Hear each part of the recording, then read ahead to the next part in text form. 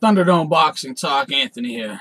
Alright, Sergey Kovalev's Russian homecoming of sorts, title defense over in Russia. That's been canceled due to basically a timeline that might be getting set up by HBO for an eventual showdown with Andre Ward in the fall of 2016.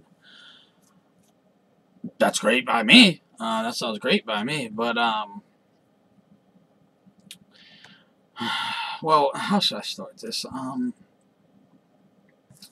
well, let me read this real quick. It's a real quick one from Dan Raphael. You know, the homecoming, that's been canceled.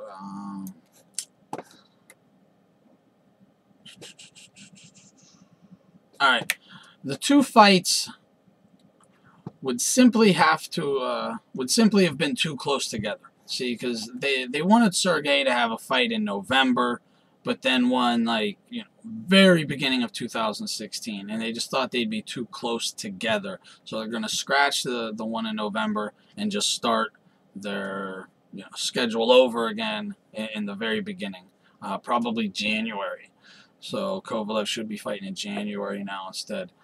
This is Kathy Duva. The two fights would simply have been too close together, Duva said of the November bout, and a fight that will probably take place in January.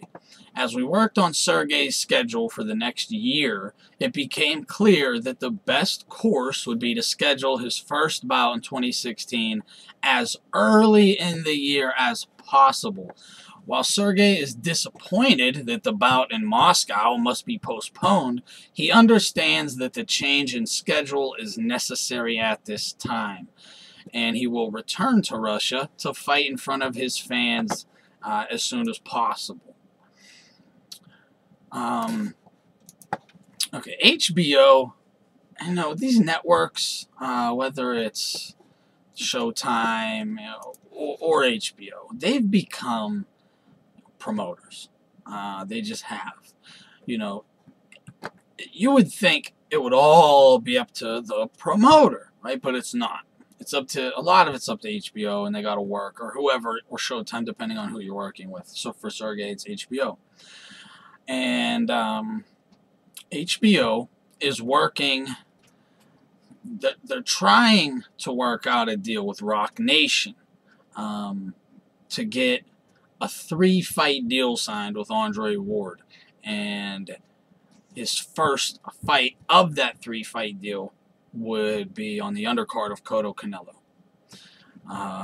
You know, they better hurry up and figure this shit out, first of all, if they want to put him on that Cotto Canelo undercard. You know, not that much time. I mean, come on.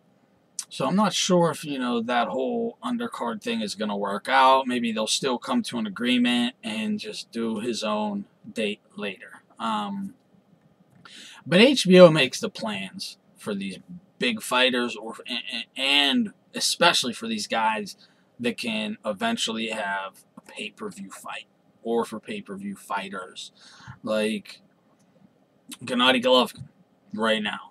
HBO is, you know, with this whole middleweight thing, from Gennady to Cotto and Canelo, and, you know, even a guy like Andy Lee or something, Lemieux. I mean, you know, Lemieux and HBO, Golden Boy, they all got together, made that fight. You know, then they have the Cotto Canelo fight. They kind of know exactly what direction they're going, right? If everything plays out, it doesn't seem like if Canelo beats Cotto that we will see Canelo versus Triple G immediately, unfortunately. Golden Boy has come out again and said they're really not looking for, which sounded funny, is like they're not looking for a fight that high in weight so soon. Well, you're fighting the fucking lineal middleweight champion.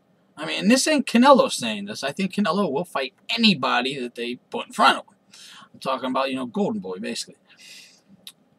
Their fighter is fighting the lineal middleweight champion, man. What, just because he's a small middleweight?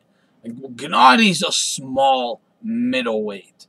So I don't want to hear that. You know, well, I don't want to move him up so high in weight.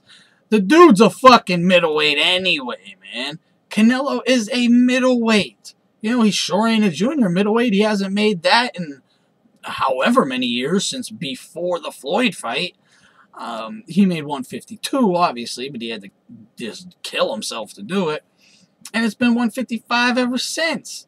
So he's not a junior middleweight. We all know he's probably, you know, from, like, as of now, from lightweight up, Canelo's probably that guy that takes the most advantage of the day before weigh-in, with draining down to make weight and then ballooning up for the night of the fight.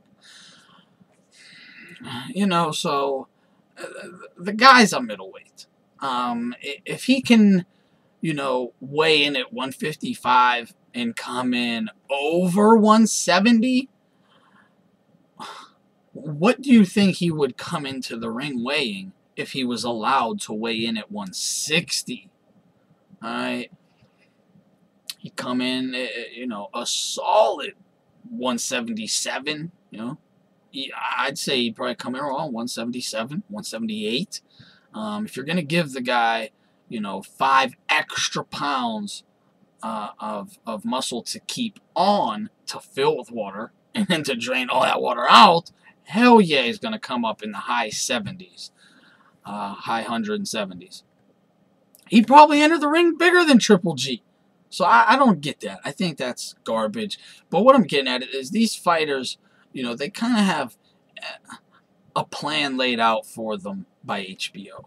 You know, and HBO is really seeing that this unofficial middleweight tournament and middleweight unification fights are going to make them a lot of money. No matter who it is, really. If Gennady wins, then, you know, if he can unify with the winner of Cotto Canelo, that's great. If not, they'll pull over like an Andy Lee, get him in there. You know, he'll fight someone for the vacant WBC. So there's a lot of money there if Gennady wins. I don't know what kind of money would be there in terms of a pay-per-view fight, you know, like Lemieux versus Lee or something like that. I'm not too sure that would be a pay-per-view fight. It would be a hell of a fight. A hell of a fight. But I'm not sure that would be pay-per-view. But if Gennady wins, we know what direction they're going in. That unification, that whole storyline and all that, that's going to get a lot of money and revenue brought in for HBO. They're looking at the super middleweight division with Andre Ward. A lot. Abraham is highly unlikely to fight Ward again unless they give him a tremendous amount of money. And I don't even know if he'll do that because Abraham, you know, King Arthur, is like a king over there, man. I mean, he is really, you know, like the man. So I don't think he's really going to want to lose, you know, that prestige and just get schooled. And he's fighting Murray, I believe, next, which will be a good fight. But I just don't think he's going into a fight where he knows he is not going to win, right? Not yet, anyway. So you can kind of scratch him out for Ward to unify with. Who else is holding the super middleweight belt? Oh, Badou Jack. That ain't happening. You know, that ain't happening. You know, that's possibility, I guess, but I just don't see it happening. You know, with Jay-Z and Heyman, I don't see it happening. Plus, Badou Jack, it would get so schooled. And, you know, they have a big, you know, super middleweight champion right there. And they're going to want to keep that keep him in decent little fights where he should win. DeGale. I mean, that's really the only guy that he can unify with. And he can unify with DeGale. I mean, DeGale was, before this came out, DeGale said, he said right after the Lucian Bute stuff was being talked about, and it was first, said that they were going to fight, he said, and after I'm done with Bute, I want Andre Ward. So that fight's there, and, but I'll be honest, I don't think Ward wants that fight, especially not now. If he could have fought him, 2013, DeGale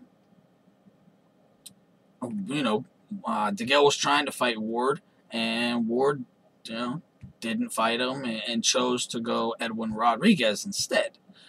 A much easier fight. So, he fought Rodriguez instead. And DeGale tried to fight him again, and it didn't come through. After DeGale won the belt, he went ham on Andre Ward. Ward seems to be so agitated, I guess, when someone says his name. That's not true. It only comes to Triple G. If Abel Sanchez says his name, it's the biggest problem in the world. But DeGale can call him everything in the book and flat out say, Ward has been ducking me for years and will never fight me. And Ward don't say shit. He acts like it was never said, like he never heard that or something. That's, where I'm like, oh, Ward has fucking selective hearing, But... And I would think, you would... See, the thing is, if he loses to remember Floyd talked about losing to Winky is a better loss than... Who was it? Maybe...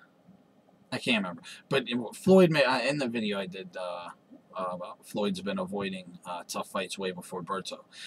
Show you the interview clips where he said, that a Winky loss is a better loss. For Ward... Losing to Kovalev is a lot better than losing to DeGale. It just is. I don't know if he's thinking that way, but for whatever reason, and I don't even know if he's really wanting this Kovalev fight. I know that Roc Nation is surely wanting this Kovalev fight because they gave Ward a ton of money. We don't know the exact numbers, but from what they gave Cotto, we know they ain't playing around. They gave him tens and tens and tens. They might have gave him $60 million. Who knows? They might have gave him more. We don't even know the length of his contract with Roc Nation first. So, he got a nice chunk of money, put it that way. I would think they would offer Ward more per fight than Miguel Cotto. So, but they need to recoup some of that money. I mean, maybe they figure, we'll take... a bit of a loss at the beginning until we can build a roster, but they don't want to lose all that. They need to make at least probably 70% of it back at minimum, and they're hoping they can make all of it back and a profit. So they have to get them somewhere, right? If they can't, DeGale, that's a big fight. It'd be a big money fight, especially if you did it over in England, but it's not a pay-per-view fight. Now, Kovalev, that's a big money fight. Pay-per-view fight. HBO will pony up the money to put that fight on. So, that's the direction Roc Nation's wanting to go. And Roc Nation, Jay-Z himself, and Kathy Duva have both confirmed that they are in talks with each other and HBO to get Ward a 3-fight deal that will lead to an eventual showdown with Kovalev in the fall.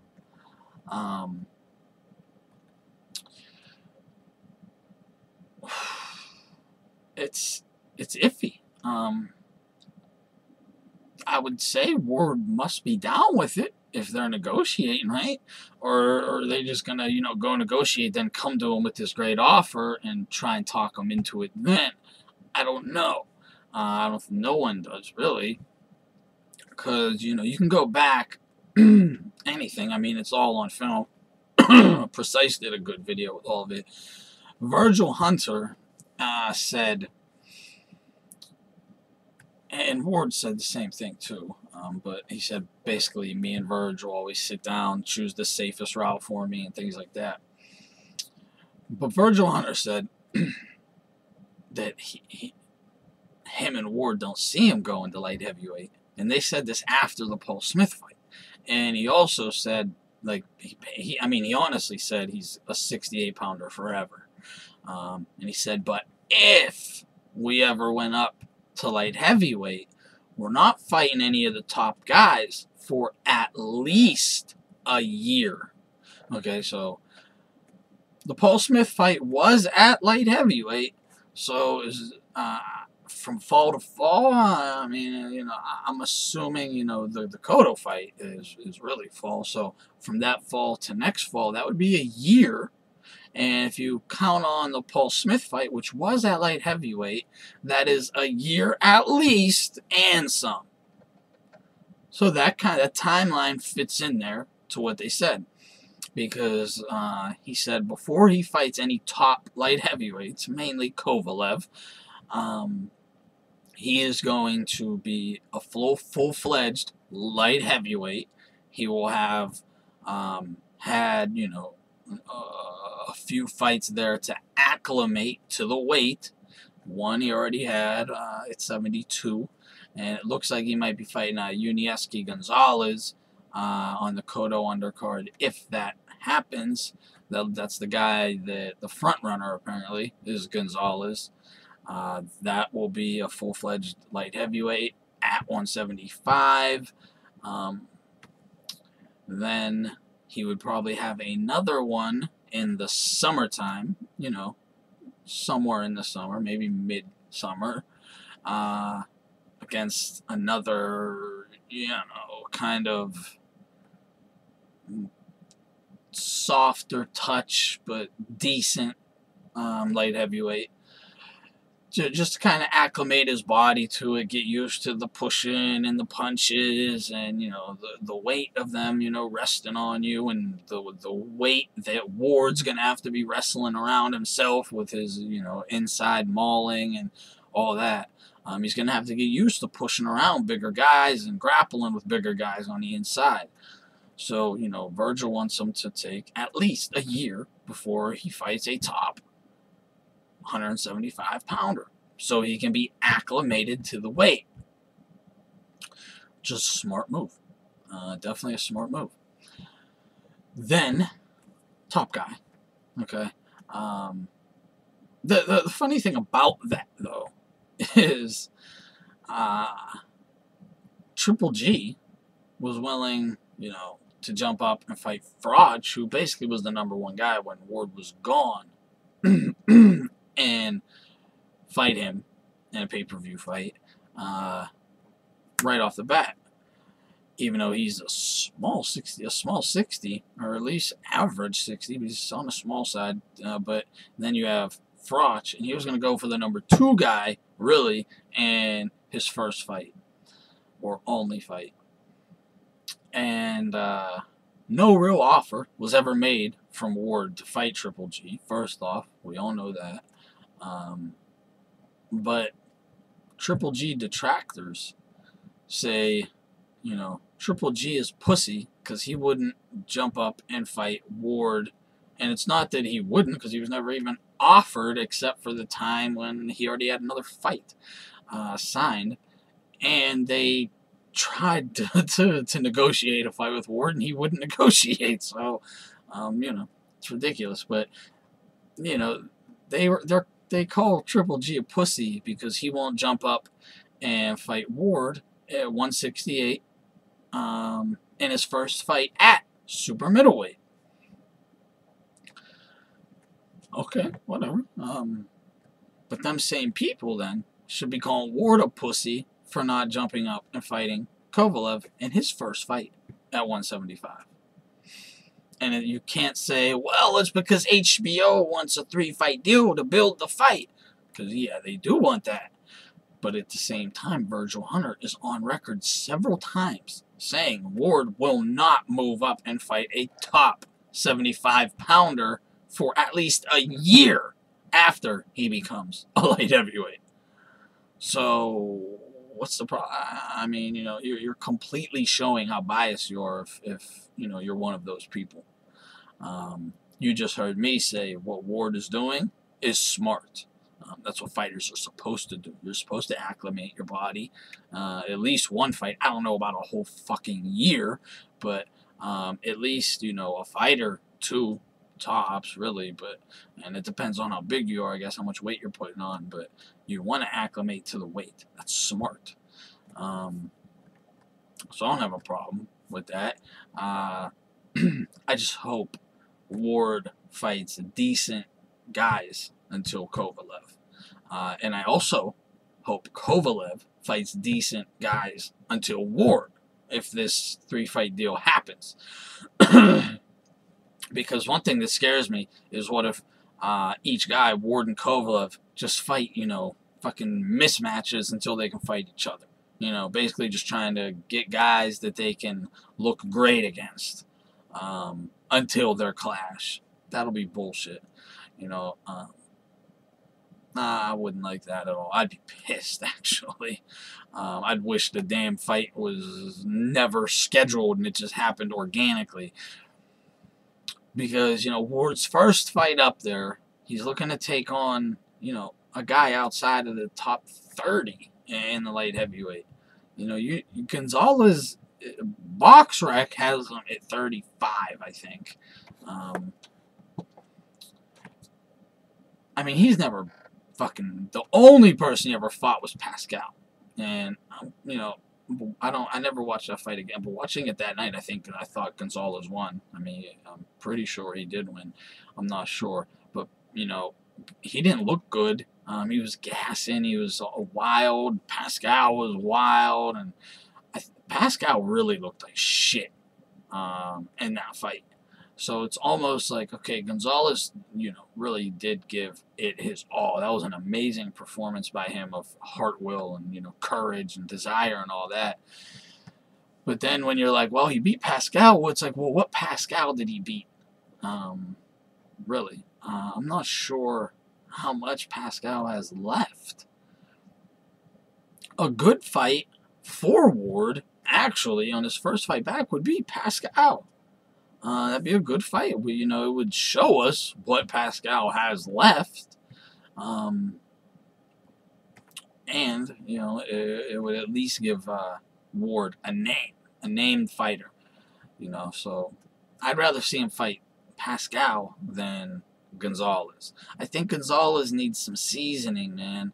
I mean, if you go look at his resume, it's terrible. And he was in the ring with just a really bad-looking Pascal. That's the one thing I really remember from that fight was Pascal looks like shit. That's what I kept thinking. But, fair is fair. I mean, Gonzalez beat him. So, I just think it'd be a good fight for Ward to acclimate to light heavyweight. Because I think he schools the shit out of Gonzalez. But Gonzalez is a big, strong guy. So he wants to get in there and wrestle with him and shit.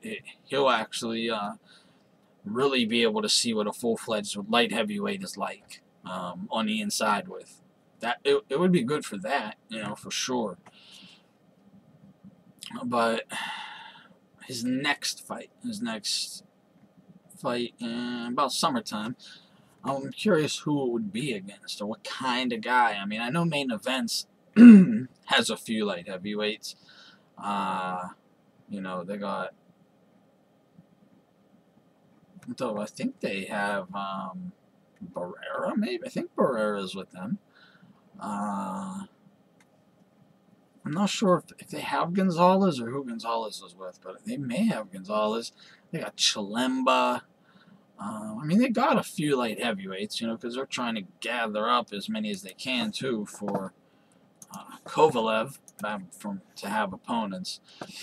But let's take a look at the,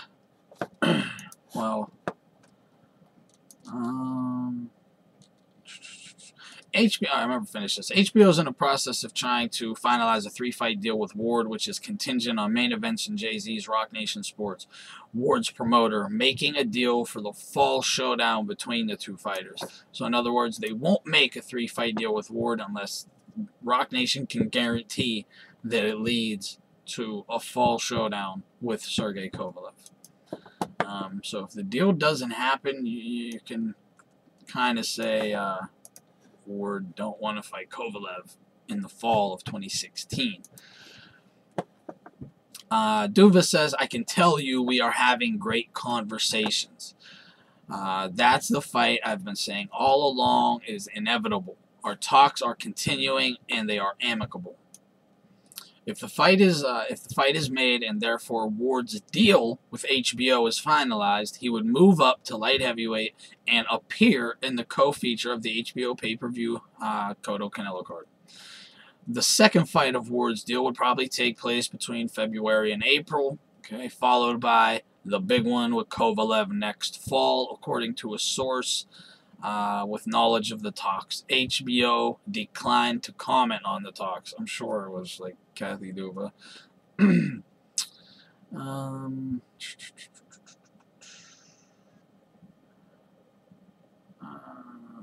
Ward ended a 19-month layoff on June 20th when he knocked out Paul Smith in the 9th round of a non-title fight in his first bout since signing with Roc Nation in January. The lengthy layoff was caused mainly by a contract dispute with Ward's late promoter, Dan Guzin. A 2004 Olympic gold medalist, Ward established himself as one of boxing's best with a dominant run through 2009 to 2011. Unified 2 belts, whitewashed Carl Froch. Then he crushed then light heavyweight champion Chad Dawson in a 168-pound fight where Chad Dawson dropped from 175 down to 68 for the fight. But Ward has only fought twice since, not at all in 2014, once in 2015 because of the contract issues. So, you know, that's what the whole contract hinges on. They'll put Ward fights on occasionally, maybe a fight-by-fight basis if he's fighting somebody good, or if they, guarantee that Ward will fight Kovalev in the fall of 2016. They'll give him a 3-fight deal. But remember, they'll have to approve the opponents. So he won't be able to fight like a Paul Smith on HBO, Unless it's like maybe a mandatory or something that he has to do, but he'll be a light heavyweight and he won't have a title no more. So, but let's look at the light heavyweights. I mean, who's out there for him to fight? It seems like Gonzalez is damn near in Chilemba, but Chilemba, I mean, he's busy. Kovalev, Stevenson, Fonfara, Alvarez, Breimer, Beterbiev, Chilemba, Pascal, Hopkins, Uzian, Chavez Jr. Oh, that fight better not happen. Marcus Brown, Rodriguez, Edwin Rodriguez, the very one that Ward already beat. Take him out. Nathan Cleverly. Is Cleverly with Heyman? If Cleverly's with... Oh, yeah, he's fighting Fonfara. Yep. Thought so. Yeah, so, I mean, he can't fight Fonfara. I mean, there's so many names here. He can't really even fight with either. Bika, Najib Mohammadi, no. Tommy Carpensy. There's this dude, Alexander Gavodzdik. He's 7-0, but he's ranked number 20. And he in his very last fight, he just beat Francisco Sierra, who's 27-8-1. I mean, this guy's been fast-tracked, man. He already beat Otis Griffin, Corey Cummings, Michael Gabanga, and he got a TBA scheduled for November 20th in Vegas. I don't think he'd be ready for Ward or anything like that, but someone to keep an eye on. And he has a picture with a gold medal. I guess he won a gold medal in the Olympics from what I saw. I don't know where that gold medal was from, but it looked like the Olympics. Tom Williams, Rhino Liebenberg, Sam Clarkson, Mike Huckstev, Audrey Seth, Vasily Lepikin, Sullivan Barrera. That would have been a decent fight. Preto, Sean Monahan, Krasnicki, Dominic Bozell, Sec Campillo, Campillo. I wonder, is Campillo might be likely if he's not with Heyman. I know Beterbiev whooped him, but I think that was before Beterbiev was with Heyman. Maxim Vlasov. I mean, there's just not many, man. Unieski Gonzalez is down here at 34. 16-1, 12 KOs. We know that should be 17-0. But like he took a big jump too, man. Like he fought Jean Pascal when Pascal was 28-3-1, and before that he was fighting guys. Right before that, his opponent was 10-16, and 6-10 was the opponent before that. 14-9 was the opponent before that. I mean, you know, he was fighting trash opponents, but you know, he's a good fighter. I mean, he's a Cuban, Cuban schooled. He's not, you know, that type of Cuban fighter, but he is dedicated. I think he needs to spend a little more time getting in conditioning, though. He didn't seem very well conditioned in the biggest fight of his career. I didn't understand that. It's not like Pascal's the busiest fighter or something like that. I don't know why he looked so gassed. He kept fighting through it, though. I'll give him that. The guy has a ton of heart. Hey, man, he won that fight and got screwed. If Ward wants to fight him, at least that's cool for Gonzalez. You know, Gonzalez is getting a nice shot. Hopefully they pay him good, too. I'd be kind of pissed if they actually gave him, you know, like how they did Matisse and Postal and Broner and Khabib. I mean, them fucking paydays were ridiculous, man. Ridiculous. You know, that's why when I hear, oh, Heyman cares about the fighters. Oh, really? Is that why he gives, like, you know, give me a break. It's sickening. He only cares about a couple fighters. Fighters that might make him money. That's it. And yes, Khabib took it, but he's known for overpaying his, you know, main event fighters, right?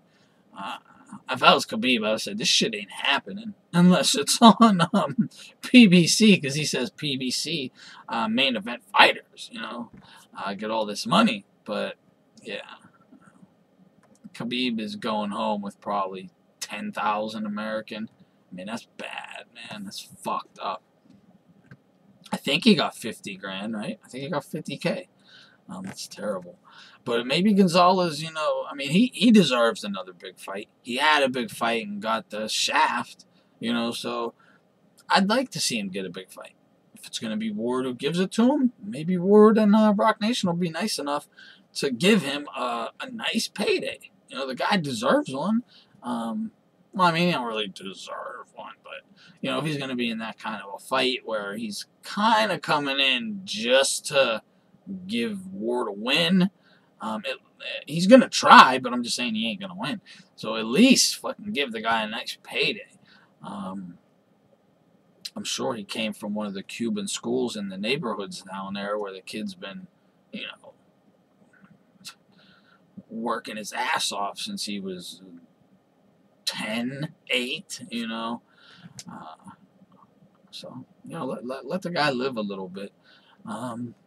I'll be cool if he fights Gonzalez. I mean, I know Gonzalez is, you know, totally not a live underdog. I don't think he is at all. I think Ward just totally outboxes him clearly. Like, I don't even think Gonzalez can win a round. Gonzalez might have a lucky punch chance, and that's about it.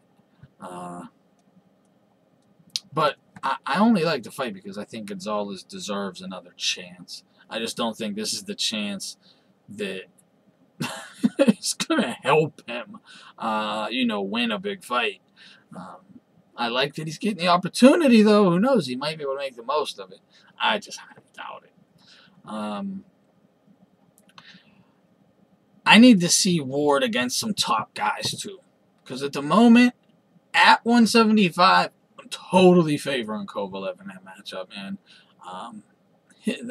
Just the size and strength and the power, Ward's lack of power. I mean, I don't know. That's a tough fight for Andre, man. Maybe he could change my mind as he's, acclimating to that weight. And fights, if he fights some decent guys, I can see how he performs at light heavyweight and, reassess it. But I know 168 pounds. I know Paul Smith Ward, no way. No way in hell does Paul Smith Ward beat fucking Kovalev. I mean, there's just no way. Yeah, Ward's going to get back into his groove, but Ward's not going to get better than he was in, say, 2011. I don't even know if he'll get back to that exact point. He'll be smarter, though. That's for sure. But Kovalev is continuously getting better. Becoming a better professional boxer. John David Jackson is doing a tremendous job developing him, while at the same time fighting anybody. It's a really, really amazing job John David Jackson is doing over there. He's really working some magical, Kovalev. I'm curious to see if this deal goes through. Real curious to see if this deal goes through, and we should know ASAP if they want his first fight to be a co-feature on a pay-per-view. They have to make this deal instantly. And Ward must be in training or something. He has to be. So we're gonna find out. I would think he's in fucking camp for sure, getting ready for a TBA. I don't know, man. Let me know if you think if this plan happens. Do you think Ward is going to just decide to stick it out at 168? Or do you think he's going to take the HBO deal and fight Kovalev in the fall? I sure hope that's what he does, because that's going to be an amazing fight. I don't heavily favor Kovalev, but I solidly favor him. But we'll have to see, man. It's gonna be that'll be an amazing showdown. Neither guy has ever fought anyone as good as the other, ever. So that's gonna be tremendous to see. Let me know who you guys favor in that matchup if it happens, and basically, do you think Ward is gonna go for it? Because just because they're in talks, don't mean he's gonna go for it. They're in talks, and I'm sure they're going to make an offer, show the offer to Ward. Ward's going to go sit down with his family and Virgil, which he says he will always do. And then they'll discuss it. They could be discussing it tomorrow or right now even. But we'll have to wait and see, and we should know very soon. So that's a good thing. But let me know what you guys think on those topics and anything else I talked about. Thunderdome Boxing Talk. Peace.